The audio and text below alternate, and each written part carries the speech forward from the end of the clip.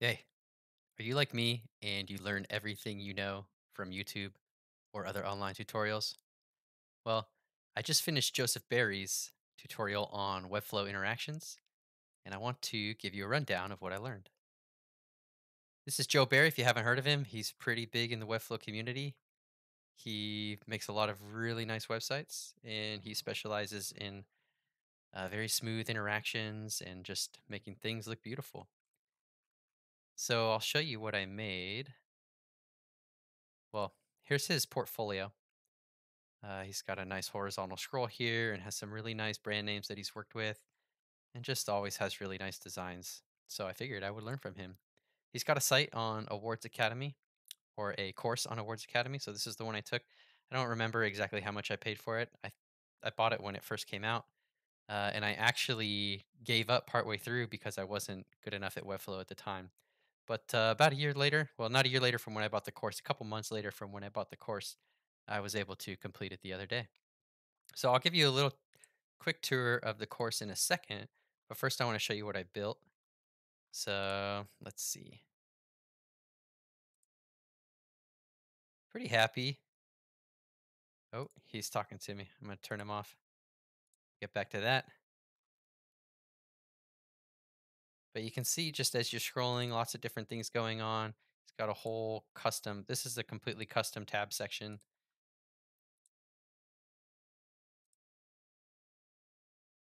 Marquee effect going on here. This is a really nice kind of card pop up. I turned this into just a little personal portfolio site or something I could showcase my capability with Webflow interactions. Nice little mouse section down here. Some other little animations, pulse animation, and then a cool 3D effect that he has going on here. That's everything I built. I was pretty focused on just learning all the fundamentals.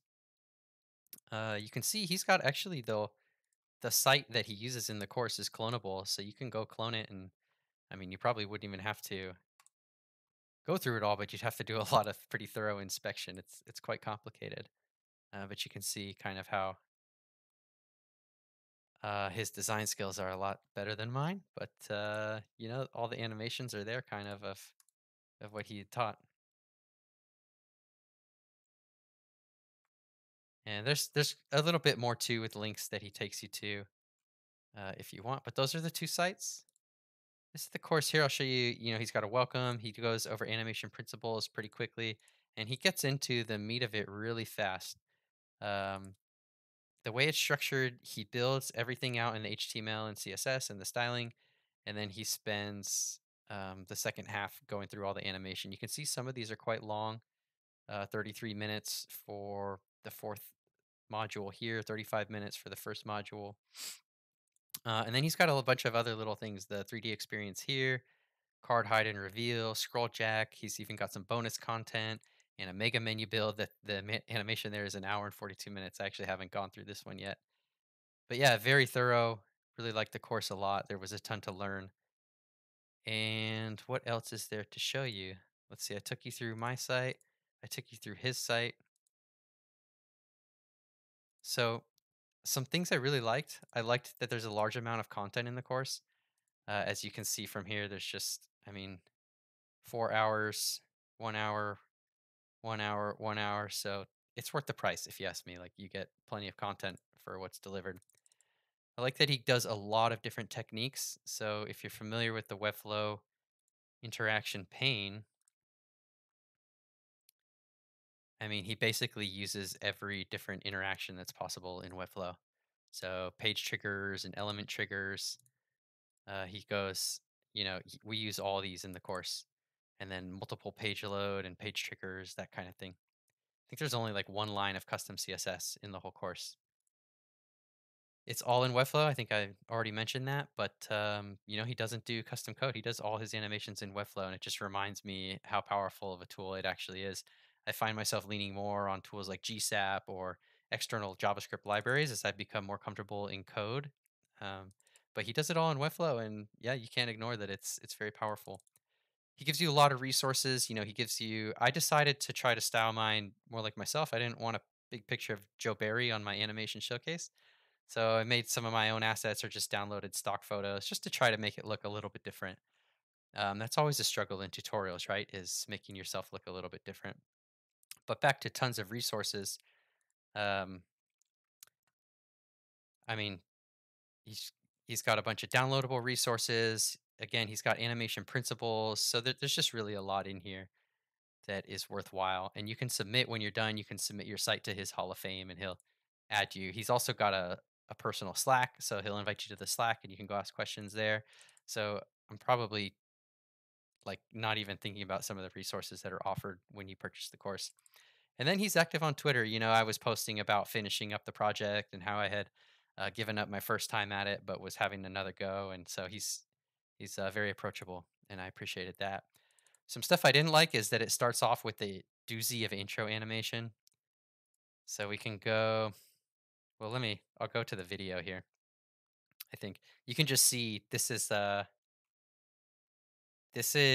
landing animate one. So you go through and you structure the whole site, and then the first animation he shows you is the really involved intro animation where half of it he's actually designing with the intro panels in front, so you can't even see what you're working on. So I wish he had started with a different animation. I mean, it makes sense to start with the intro. I get why it went that way, but definitely was hard to pick up when you can't even see what's going on for Webflow being such a visual designer. And then what screen resolution does he use? I mean, if you're trying to see, I had to. Normally, I'm pretty comfortable having like a side by side. I have a 16-inch MacBook Pro, but with his course, I had to put it on my big monitor so that I could see everything. So something to keep in mind if you are working on like a 13-inch laptop screen. Think hopefully you have like a I don't know a tablet you could view this on or another machine because I found I was a lot more productive when I had it on a larger screen to look at. And then I kind of touched on this already, but the flow. So he does all of the HTML and CSS here, and then he does all the animation after that. What I actually ended up doing was I would build a section of the page and then animate it, and then build another section and then animate it. And I thought that was a lot nicer because it would reinforce the concepts each time as I went. So, and then if you're also a little bit beginner or you're struggling with the part one like I was a long time ago, then maybe just like skip that part altogether too. You can kind of take it in little chunks if you want. So it's just, I mean, that's just saying that it's challenging. I said I didn't like it, but he's very, as he goes through, he'll tell you like this is going to be a long section. The other section that's really difficult or quite involved is this custom tabs component. There's a lot of custom or just like really detailed absolute positioning and structure of parents and children within the HTML.